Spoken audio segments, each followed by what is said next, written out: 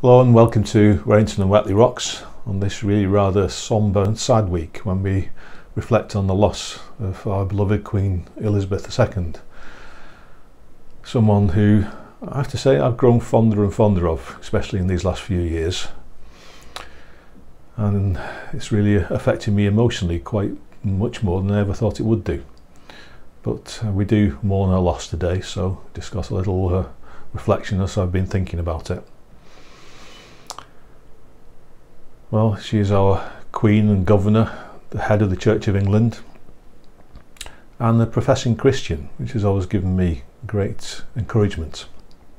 It's said that about a third of the people in this country have seen her in person. Some have even spoken to her. When I was at university, a student in Manchester, I remember going to see her then when she come opening a building or something, and I think the crowd was quite hostile, to be honest. This was the 1980s and people in authority weren't held very highly, especially in the north. But the second time I saw her was in Liverpool Cathedral when I was a curate.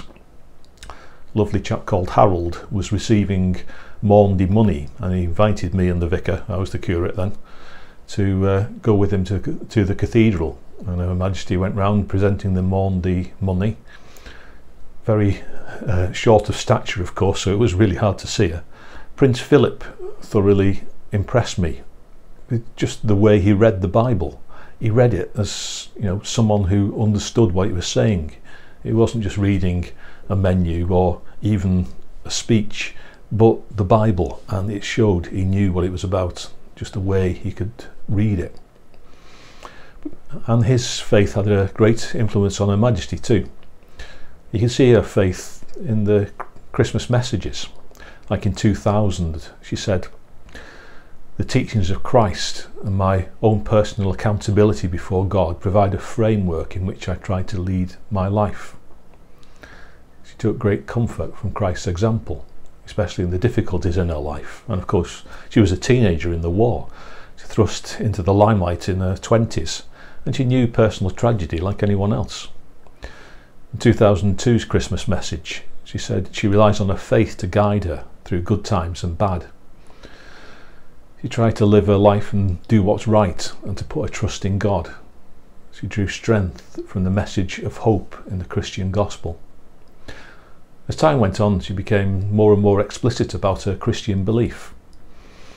2008, she said, "I hope that, like me, you'll be comforted by the example of Jesus of Nazareth."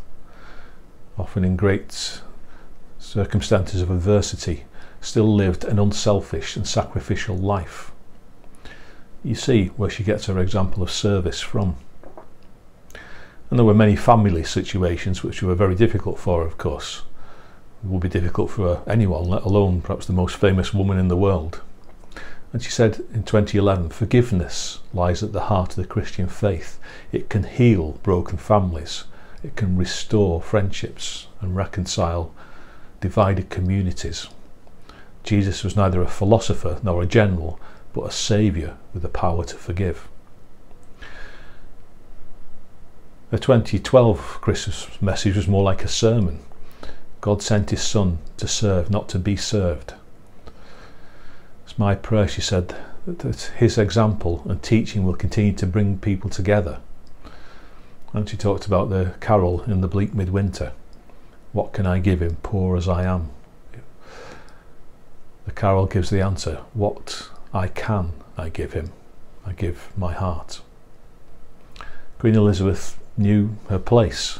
She knew that she served the servant king. Her role as queen was unique, but she did it with such dignity and grace and love. So over my lifetime, I've certainly grown to respect her more and more. Whatever you say about the royal family in general, well, she's always been the best example of it, being above reproach in every respect. And I believe that's because of her deep faith in Jesus. The anchor of my life, she called her faith. In 2020, in COVID, she gave an Easter message too, and she said Easter isn't cancelled. We need Easter as much as ever. She said it's a reminder of Christ's resurrection. It's been passed on from the first generation of Christians. It gives his followers new hope and fresh purpose. We can all take heart from that. So we mourn the loss of this remarkable woman.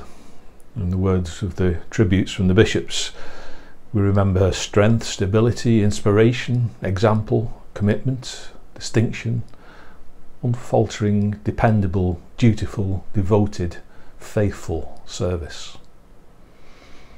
And we pray the same for each one of us, that we may serve in our own ways. And we pray that as she remembered that Easter, that her death is a prelude to a glorious resurrection.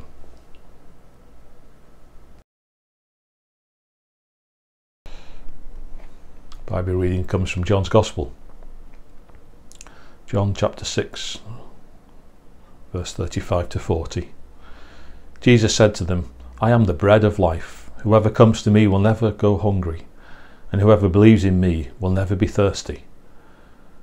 But I said to you that you have seen me, and yet you do not believe. Everything that the Father gives me will come to me, and anyone who comes to me I will never drive away. For I have come down from heaven, not to do my own will, but the will of him who sent me. And this is the will of him who sent me, that I should lose nothing of all that he has given me, but raise it up on the last day. This is indeed the will of my Father, that all who see the Son and believe in him may have eternal life, and I will raise them up on the last day. This is the word of the Lord.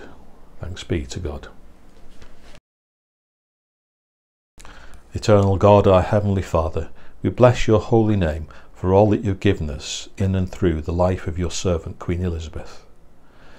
We give you thanks for her love of family and her gift of friendship, for her devotion to this nation and the nations of the Commonwealth, for her grace, dignity and courtesy, and for her generosity and love of life. We praise you for the courage that she showed in testing times, the depth of her Christian faith, and the witness she bore to it in word and deed. We pray for the sovereign Lord.